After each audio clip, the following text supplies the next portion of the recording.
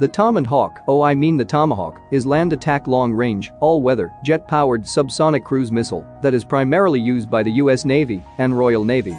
The Tomahawk cruise missile launches from ships and submarines and can strike targets precisely from 1,000 miles away, even in heavily defended airspace. The Block 4 Tactical Tomahawk, or TACTOM, has a data link that allows it to switch targets while in flight. It can loiter for hours and change course instantly on command. Its Block 5 can strike moving targets at sea.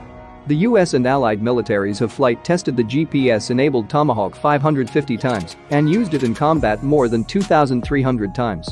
Its most recent use came in 2018 when US Navy warships and submarines launched 66 Tomahawk missiles at Syrian chemical weapon facilities.